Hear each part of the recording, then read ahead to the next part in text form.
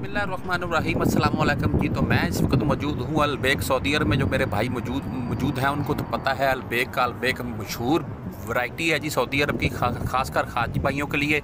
तो मैं इधर आपको सूरत दिखाऊंगा जी अलबैक की। अभी जो हालिया वबा चल रही है पूरी दुनिया में, सऊदी अरब में भी इसके रोज़ बरोज़ केस बढ़ रहे हैं। तो हम दिखाते हैं अलबैक वालों ने क्या इक़दाम उठाए हैं। तो आप देख सकते हैं जी, एक आदमी के खड़े होने की जगह उन लोगों ने मखसूस की हुई है। उससे गालबन 1 से 1.5 मीटर के फासले पर दूसरा आदमी खड़ा हो सकता है। नीचे उन लोगों ने पाँव के निशान बनाए हुए हैं कि आप इधर ही खड़े हो सकते हैं, आप उधर ही खड़े होंगे। जैसे जैसे आदमी वो अंदर भी उतने ही आदमी भेज रहा है। जैसे 5 आदमी छोड़ रहा है, तो जब वो देख रहा है कि 5 आदमी वो काउंटर से फारग हो गया है, दूसरी तरफ चला गया है, तो फिर पीछे से 5 आदमी और भेजता है वो। बस ये अलबैक वालों की ज़्यादातर सूरत हाल है जो मैंने आपको दिखाई है। अंदर भी बिल्कुल ऐसी ही सूरत हाल है, अंदर भी ऐसे पाँव के निशान बने हुए हैं। एक से दूसरा आदमी 1 से 2 मीटर के फासले पर ही खड़ा होगा। नज़दीक पहले वाले हिसाब से कोई भी नहीं खड़ा होगा।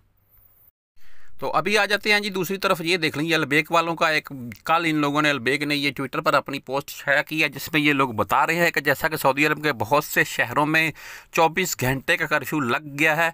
तो ऐसे में बहुत सी सऊदी अरब की कंपनीज़ हैं जो हुकूमत को बजट दे रही हैं, हुकूमत को फ़ंड दे रही हैं। तो इन्हीं में से हालिया दिनों में मैंने देखा है मैकडोनल्ड वाले भी गालबन 5 से 15 हज़ार तक के रोज़ के पीस, जिनमें वो सैंडविच वगैरह बर्गर वगैरह वो तकसीम करते हैं। तो अभी अलबैक वालों ने भी ये ऐलान कर दिया है जी।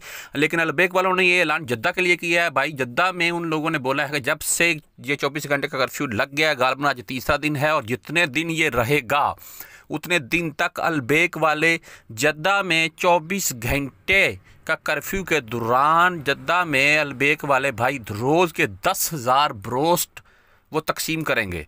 जद्दा की गलियों मोहल्लों में जहां वो देखेंगे कि ये इलाका थोड़ा आउट ऑफ एरिया है, यहाँ भी कर्फ्यू है, यहाँ थोड़े बहुत देखेंगे कि कोई ऐसे लोग मौजूद हैं जो खाने पीने के लिहाज से थोड़ा गरीब आप बोल सकते हैं, लेकिन गरीब इधर होता तो कोई भी नहीं है।